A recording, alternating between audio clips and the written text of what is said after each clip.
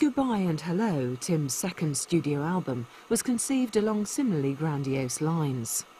The sessions began on the 8th of May 1967 at Western Recorders. When somebody's that gifted and has that good material, the production is real easy, basically. It's fun. It's not a lot of work. So, and it was real obvious that's what Tim was. So, what I try and do is just bring that out, not get in the way of it. And if I have an idea, throw it out there, and if it takes, it takes. You know that.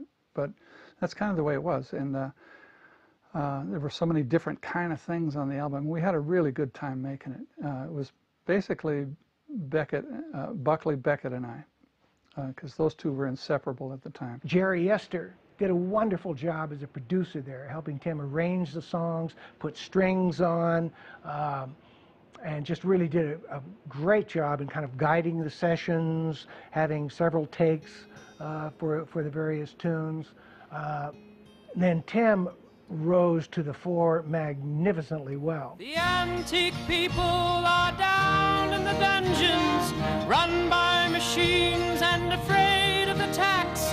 Their heads in the grave and their hands on their eyes, hauling their hearts around circular tracks, pretending forever. I think Goodbye and Hello is, in a certain sense, Tim Buckley's peak, because it has a great variety within the record, but it's at the same time very much taking some of the best musical influences of its time and making something very personal out of it. What holds Goodbye and Hello together from start to finish is its ambition. It's trying to articulate the voice of a generation from start to finish. There are songs about the war, and Vietnam was just developing at that time. The title song is trying to be this statement about the conflict between the older generation and the kids of the 60s. And so there are a lot of big picture ideas on that record that Tim didn't really go back to after that. And a lot of that came from Larry Beckett. One of these highly ambitious songs was the opening track, No Man Can Find the War. Inside Pop, the rock revolution continues. Waters fly like bullets stream, drums and cannon laugh aloud. No Man Can Find the War is really interesting to listen to now.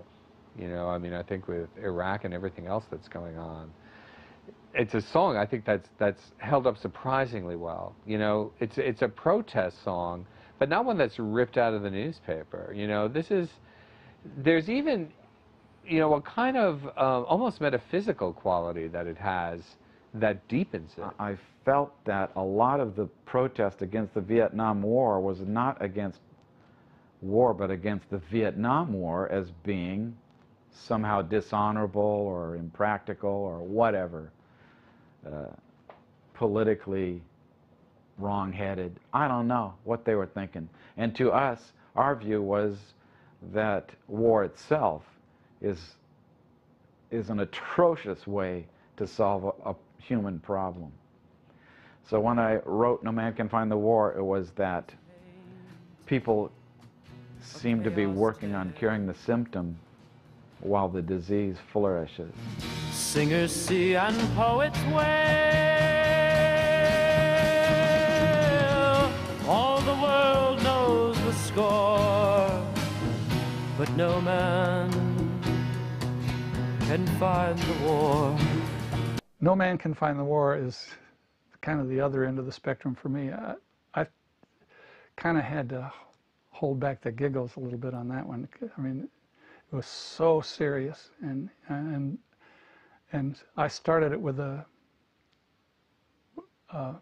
frontwards atom bomb, kind of as a statement of it, a tongue-in-cheek thing, really, and it ended with a backwards atom bomb. In our post-Sgt. Pepper way, we had the atomic bomb going off, the sound of it in the beginning, and then the end played backwards to kind of undo weaponry. Another song on the album did not make such a broad social statement.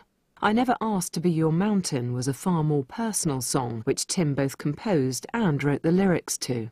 It is very ambitious and obviously confessional behind the cymbals, and it has a tremendous intensity that's mirrored in his performance. I never asked to be your mountain, I never asked to fly.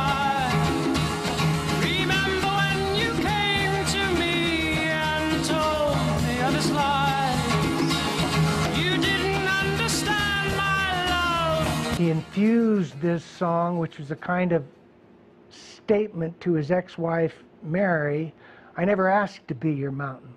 I kind of got caught up in things, and I'm sorry that I had to make my own way in the world and leave you behind with our son. You know, you can quibble about whether he was rationalizing it or not, but this was his statement about, you know, why the two of them were not meant to be together and why he had to leave.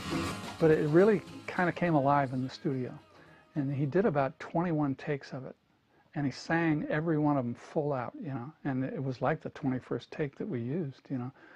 And a lot of it was because, it wasn't because there were a few times I said, that was pretty damn good, Tim. And he said, he wasn't quite there yet. And he went after it again, and he was singing his ass off. And of course, Tim's thundering 12-string guitar really came to play a big role in that. He'd moved way ahead in terms of his own development on guitar and music.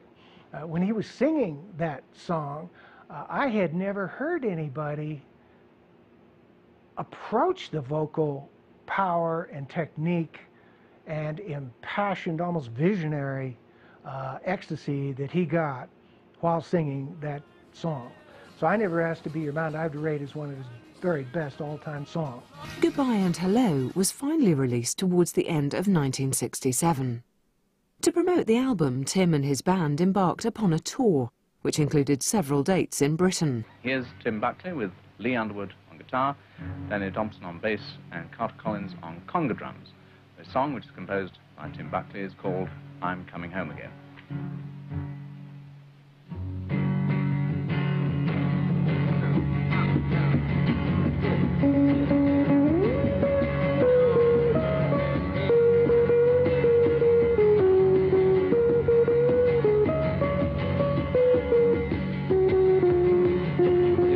Goodbye and Hello, or an album that made a certain amount of a splash. I only found out about that splash years later. At the time, we were already working on other stuff. You know, we were writing Song to the Siren.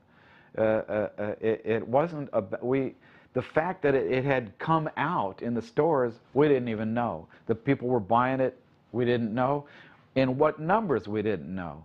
All right. So our focus was never on that. We never knew or cared. It was only the composition and the performance that was ever of interest. Here we come, walking down the street.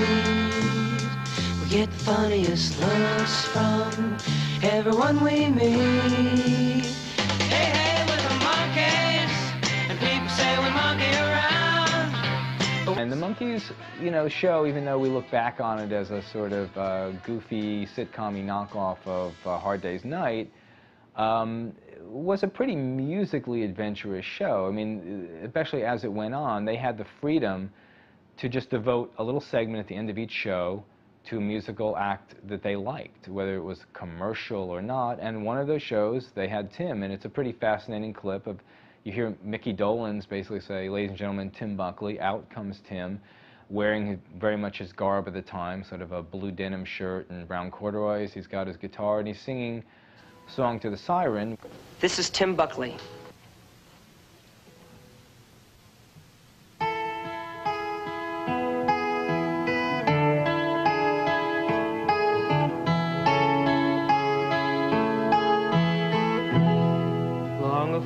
It was the first song worth keeping I ever wrote.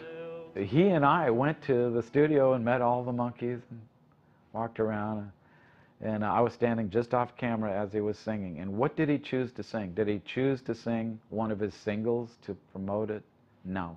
Did he sing anything from Goodbye and Hello, a pretty good-selling album that people might recognize, a song they might recognize? No. No, he sang his newest, edgiest, artiest song. And that tells you more about Tim right there than anything I can say. Tim's next album was to mark a drastic change in the direction of his music. He and Larry had stopped working together, and Tim had become the sole lyricist as well as the songwriter. His music also began to move away from folk rock as he became increasingly influenced by jazz, and in particular the work of Miles Davis.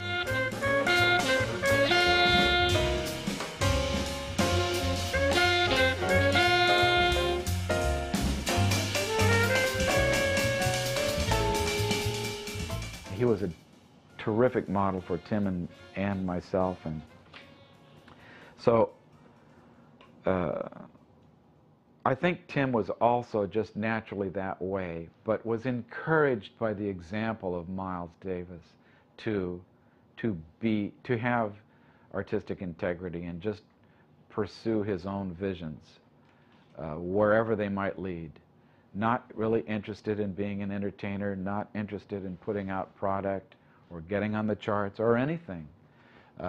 If it all fell away, that wouldn't matter. The important thing was making great art. Tim evolved as an artist. Most artists find a sound and a style that comes from their sort of egoic presence, and they stay with that and repeat that throughout their career. This sells. Tim, however, believed in change, growth, development, which is very interesting. So the leap between the second album, Goodbye and Hello, and the third album, Happy Sad, was just as great and just as dramatic as the leap between his first album, Tim Buckley, and his second album, Goodbye and Hello.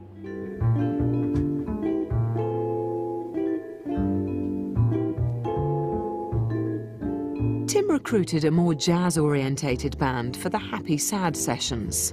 With Jerry Yester once again producing the group, he headed into the studio in the winter of 1968. I think it's accurate to say that Tim came into the studio with Happy Sad in a different frame of mind than he had when he was recording Goodbye and Hello. On Goodbye and Hello, producer Jerry Yester played a great role and did a magnificent job handling the music, the arrangements, handling the musicians in the studio, working with different takes, and generally overseeing the music and the performance of the music, and then of course all the technical stuff on the board, recording the music. With Happy Sad, Tim wanted to move more into the first take domain. Spontaneity became a key word with him. He wanted to have that freshness and that vitality on songs that you get only in the first, maybe the second take. He didn't want to have a producer overseeing details, creating arrangements, offering directions, guidance, suggestions. He wanted to do it his way. Happy Sad was an entirely different experience on both of our parts. And although it turned out, I think it turned out a really good album.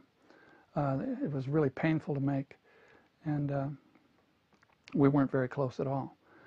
And I don't think he liked the studio experience at all.